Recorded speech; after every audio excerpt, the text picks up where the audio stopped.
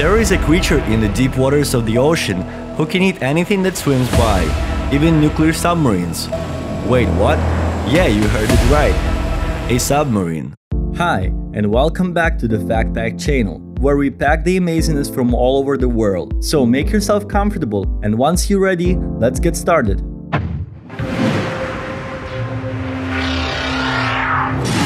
It was the 70s. Apollo 13 has made its remarkable return home, the Beatles have broken up, and the Cold War was in full swing. An American nuclear submarine was on patrol, searching for their Russian counterparts in clandestine game of cat and mouse, when suddenly, without warning, something attacked. Their radar and microphones were destroyed beyond repair, leaving the Americans blind in the water. Fear struck at the heart of the US Navy. Was it a new stealthy piece of Russian tech, or was it something else? The damage was apparent once the submarine was in the dry dock. Something had taken out the entire radar with a single blow. This wasn't a straightforward patch-up job. The whole system needed to be replaced. After a while, the engineers found the damage. A single round hole punched into the rubber casing of the radar, which let the oil inside leach out and seawater in, ruining the delicate electronics inside. On closer inspection, the hole had saw marks on the edge rather than slice marks, making it look like someone had taken a whole saw to it.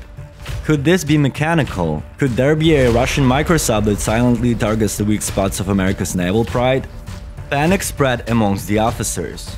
If the Russians possess tech that enables them to come this close to their submarines without detection and deal such a crippling blow, then they are all in grave danger. However, there were some strange tooth marks on the rubber, and the only things that can swim slightly enough to get up close to a sub's microphones without being detected are fish. Could this be biological? Has a new terror of the deep steered to take down the US Navy? Luckily, before anyone took any actions, someone noticed the shape, size and markings and recognized it is a bite from one of the strangest sharks in the sea, the cookie cutter shark. Cookie cutter sharks were once known as cigar sharks because nobody knew just how they ate. Once a biologist discovered their secret, it explained the mysterious deep holes made in the equipment of nuclear submarines. These sharks aren't that scary if you look at them closely. It's only about 1.5 feet long, which is about 45 centimeters and thinner than most adults' wrists. Only there is one problem with this shark. It thinks nothing of attacking animals a lot larger than itself. Even the most dangerous one, the nuclear submarine, obviously.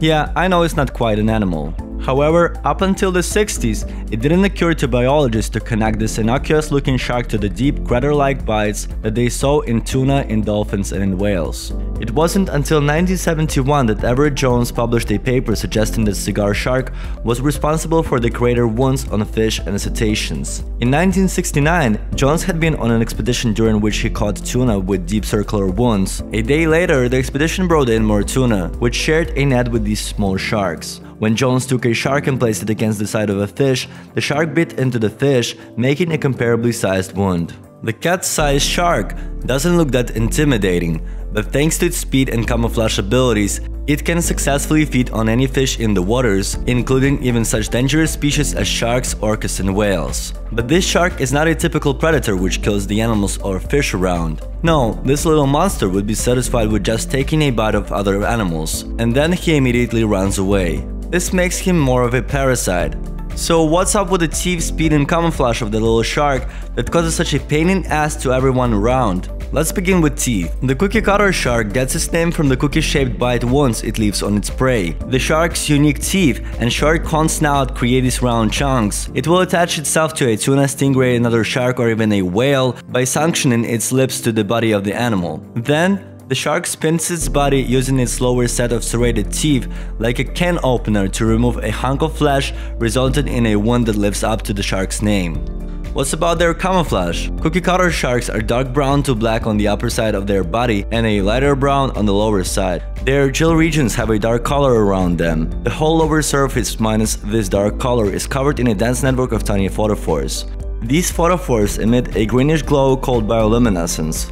Not only does the emitted glow attract fish, but also the dark patch on the shark's upper surface resembles a smaller fish when viewed from below. This marking is believed to lure larger fish and other potential prey that may be swimming underneath it. And of course, a fish that is causing such a nasty pain to sharks can be moving slowly afterwards. It has to sneak away immediately after biting, otherwise it would definitely appear on the predatory fish's dinner. Nuclear subs obviously aren't all that tasty, but they seem to bite just about anything, even research equipment in the ocean. The distinctive bites have been found in all kinds of fish and other sharks, and even a human has been attacked by the little guys. However, these cases are really rare. So, monsters capable of crippling a nuclear submarine do lurk in the depths of the oceans, and all it took was one bite. But rather than being a Godzilla-like horror, it is a tiny, semi-parasitic shark with the weirdest set of jaws in the deep. Yet more proof that the life beneath the waves is stranger than fiction. Thank you so much for watching this video. Give us a like if you enjoyed watching and share it with your friends. Also, don't forget to subscribe. See you in the next videos.